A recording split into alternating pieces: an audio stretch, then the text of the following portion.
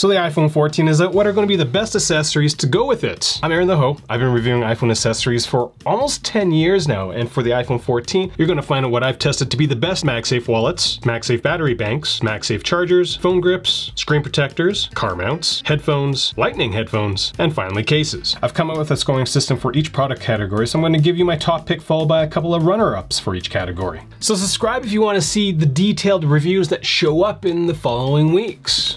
Let's get started. To figure out what the best MagSafe wallets are, I rank them against how well the wallet stays on, the number of cards you can fit into the wallet, and any sort of extras like stand features or phone grips. My top pick goes to the Pop Wallet Plus. I've been using this product for the last 3 years, and it is just awesome. From my perspective, it's the perfect accessory. Functions as a phone grip, stand, and wallet. And the crazy thing is that each one of these functions works well. My own complaint is that the Pop Wallet Plus does come off a little easier than other Pop Socket products. Runner-up number 1 is going to be the MagBack Wallet. If you're looking for a high-capacity MagSafe wallet, look no further than the MagBack Wallet. This thing can hold 5 to 6 cards fairly comfortably, and the cards are split between 2 sections, with each section having a cutout for quick access. The MagBack Wallet includes a phone grip loop, and unlike other phone grip loops, it's soft and you can adjust the size of it. I will note that to get the full functionality of the MagBack Wallet, you'll have to go with the MagBack Case, which allows you to use a wallet as a stand for both portrait and landscape modes. Runner-up number 2 is going to be the Moth Snap-on Stand and Wallet. When it comes to the MagSafe wallets, out of the dozen or so that I've used over the last year, anything under number 3 is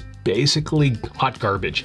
And number 3, which is this product, is borderline hot garbage. The Moth Snap-on Stand and Wallet is very similar to the Pop Wallet Plus in the sense that it tries to be a phone grip, stand, and wallet, but it doesn't really do any of those things particularly well. My biggest complaint is that the magnetic connection between the MagSafe back of the iPhone and the Moth wallet is incredibly weak. It's strong enough that it doesn't fall off when you leave it alone, but the moment you put mild pressure on it, it slides. I'll be honest with you, if you're just looking for a straight up card carrying thing,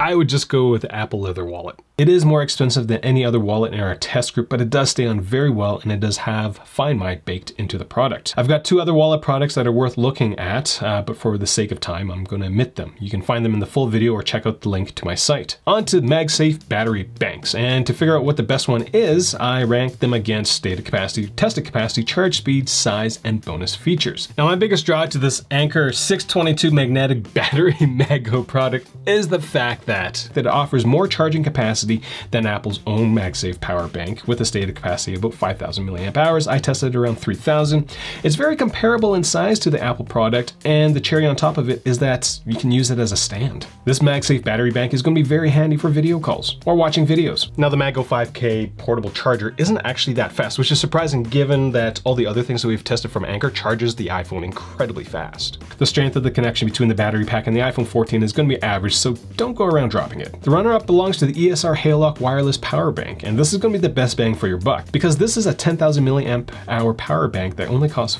$40. It's almost half the price of the Anker product. The standout feature is how strong the magnetic connection is between the battery bank and the iPhone. When I use this battery pack, it doesn't feel like I need to baby the connection. I can just hold on to the battery pack and know that my iPhone's not going to fall. The large capacity basically allows you the double life of an iPhone 14 Pro Max. Now, with a lot of these USB-C enabled MagSafe battery packs, you can actually charge both a device and you can plug in a cable and charge something else if you really wanted to. You can charge 2 devices at once, which is pretty spectacular, actually. Runner-up number 2 is going to be the Mophie Snap Plus Power Station Stand. If you're looking for a power bank for long video calls or video shots, you need to check out this product. It has a 10,000 milliamp hour battery, has a built-in kickstand, but also allows you to mount tripods to it, which is very handy. All these features do come at a cost, as this is a pretty pricey product and it's very bulky. The charger only provides 7.5 watts of wireless charging and was one of the slower ones in our test group, which isn't great, but the extra functionality kind of overshadows this fact. On to MagSafe chargers, which I ranked against charge speeds, how hot your iPhone gets, the size of the charger, and any sort of bonus features.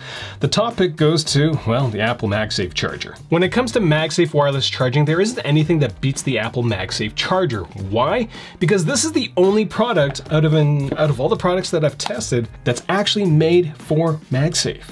your iPhone knows the difference. At an actual 15-watt charge rate in our Charge Our iPhone from Dead for 30 Minutes test, I got on average an extra 30% of charge when using the Apple MagSafe charger. The biggest downside of this product is the Apple tax. It's $40 for this thing, which is twice as much as the runner-up, which is the Anker PowerMate Magnetic Pad Lite, which only costs $16.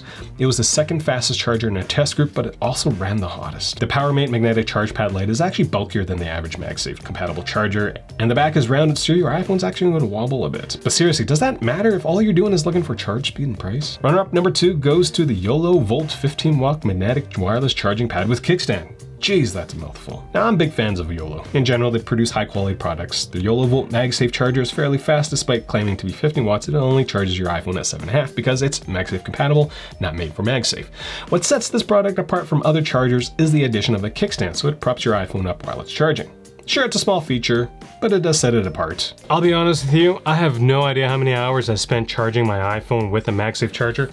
This is a tub of MagSafe chargers. So if you do appreciate what I do, get your stuff through my links. When it comes to phone grips, the best ones were the ones that could be used as a stand, were compatible with MagSafe, were comfortable to use, easy to use, and didn't fall apart after a few weeks of usage. Now, when it comes to phone grips, I've already talked about this product. My top pick is gonna be the Popwilla Plus, mostly because in my scoring system, anything that becomes a phone grip in a wallet just scores really, really well. So I'm not gonna spend a lot of time on this product, so I'm just gonna say that the next product I'm gonna show is gonna be my top pick. We'll say that my top pick for just a pure grip is going to be the Rhino Chill Grip Max and Grip Mini, and these are fairly new products, and they are stellar. I initially thought that they didn't have MagSafe versions, but I was wrong, they do. The Grip Max and Grip Mini are incredibly comfortable. The grip spreads the weight across multiple fingers, so you don't end up with finger fatigue. When using these grips horizontally, the Grip Max is a bit more clumsy to use when compared to the Grip Mini. The standout feature of the Grip Max is the stand. It works in both landscape and portrait modes and is relatively stable. The cherry on top of this grip sundae is, well, the ability to custom print things on the back of each grip. The one downside that I've discovered is that the magnetic connection between the device and the grip needs to be a tad stronger, and I think Rhino Shield needs to add some sort of rubberized coating on the back to minimize the twisting of the grip on the back. Runner-up number 1 is going to be the Pop Grip. If you've been with this channel long enough, you know that I love this product.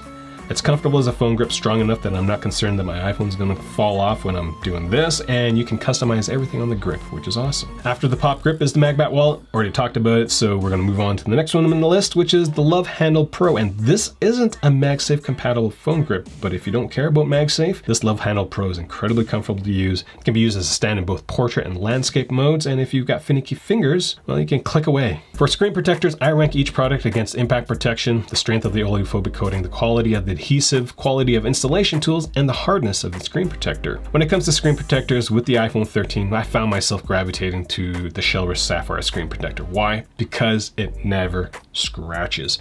And because it never scratches, you'll never get a crack from a scratch, which is how most screen protectors break anyways. This is one of the very few products for the iPhone that's actually rated to a hardness of 9H on the Mohs scale, so go ahead, try to do your worst to it. The biggest downside of this product is that each screen protector basically has to be grown in a lab, so they're very expensive, but kind of worth it in my opinion. Runner-up number 1 is the Zag XTR, and I was really surprised by this product because Zag's lineup is usually filled with marketing flip products, but this glass XTR was incredibly strong, had one of the better oleophobic coating. All those features combined with Zag's pretty legendary warranty and the fact that it offers like blue light filtration makes the entire product very, very attractive. And if you're wondering what these things are,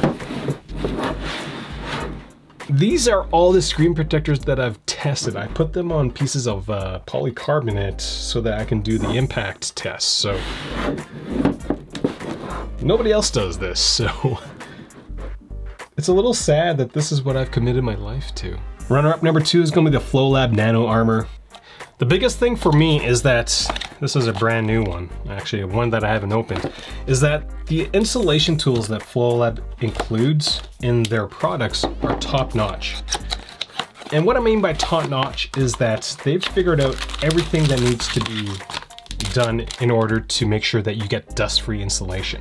So they'll include a gigantic dust sticker. So that basically means you gotta put a dust sticker on top of your entire iPhone instead of the tiny little ones where you have to kind of dab, and as you're dabbing, the dust is falling off the top of your hand and landing onto your screen.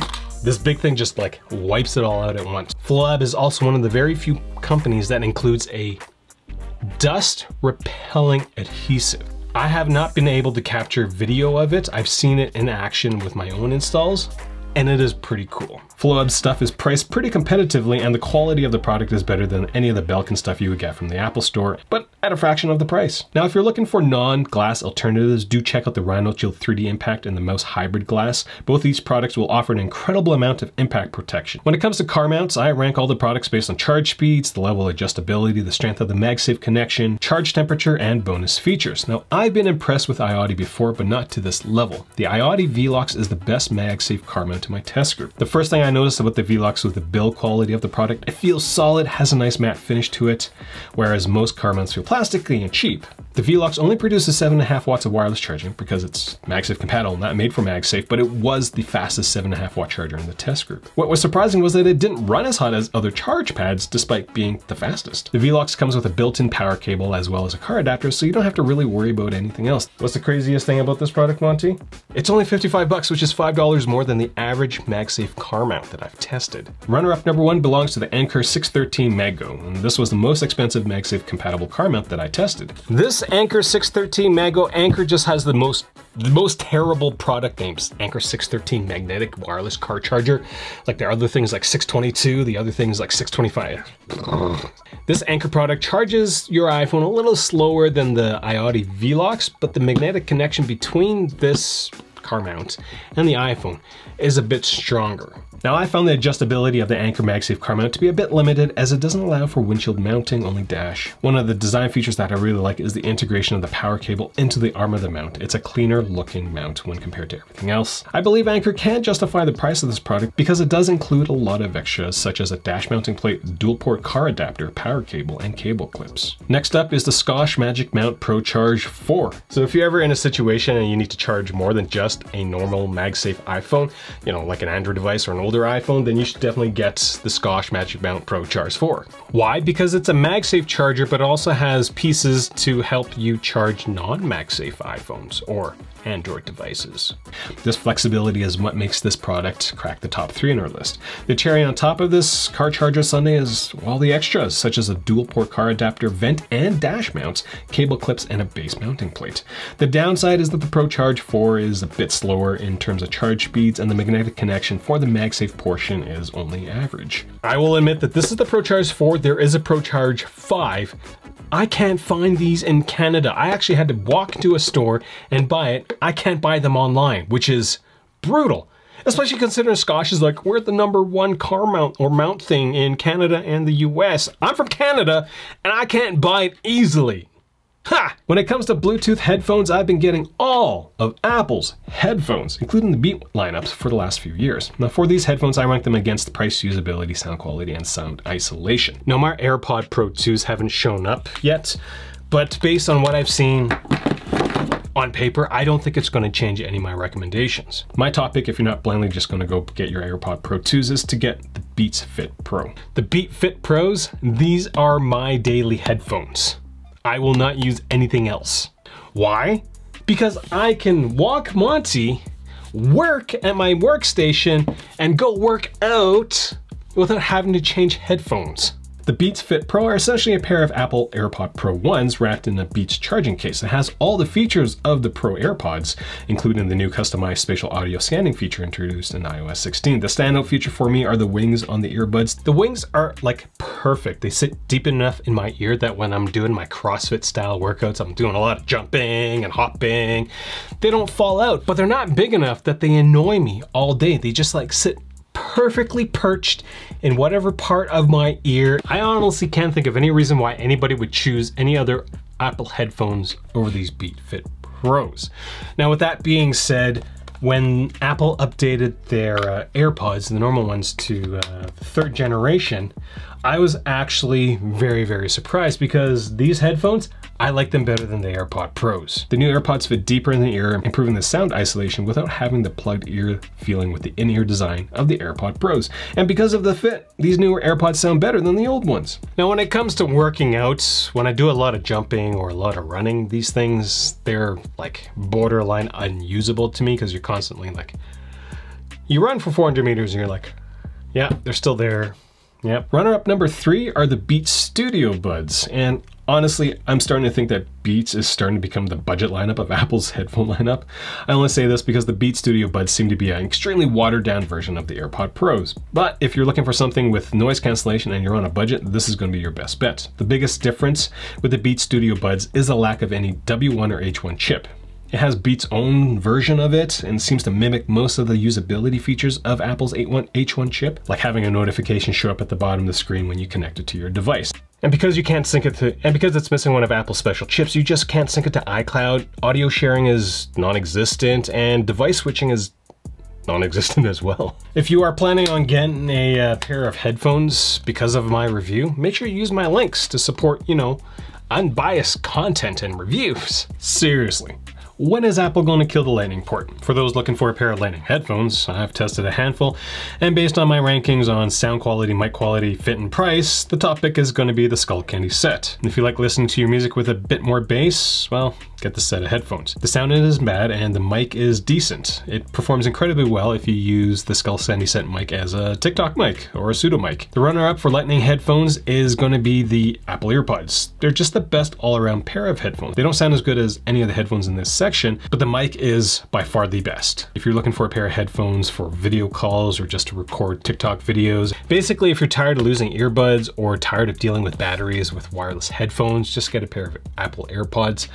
They're actually very, very cheap when compared to all the other headphones that I've reviewed for this section. Runner-up is going to be the Ugreen in-ear Lightning headphones, and these are some of the best sounding buds I've used to date for anything. The sound was full and balanced and honestly sounded better than some of Apple's more expensive headphones. My biggest issue is that these are incredibly small and a bit annoying to put into your ear. The last thing I'll say is that this mic on this product is terrible. On to cases, and with cases, I rate them against size, price, protection level, extras, and iPhone access. And given the number of different cases, I'm going to give my top picks for normal cases, thin cases, and round it all off with a budget case. Overall, the case that always hits the top of my list are the mouse cases. If you want a clear case, my top pick is going to be a Casetify Ultra Impact. Both these cases utilize 3 different types of materials for protection, TPU, TPE, as well as polycarbonate, which means you can easily drop your iPhone as much as you want from daily usage heights and not have to worry about your iPhone breaking. Both these products come with a lot of usability features on top of the protection that it offers, and they are well built. Honestly, with these 2 products, all you have to worry about is the case that you have to buy for the next iPhone that you buy. These things will last you however long you keep your iPhone. Now, if those cases are a little too bulky, when it comes to thinner cases, my recommendation would to either go with a Kodabi sheath or a Pitaka Fusion weaving.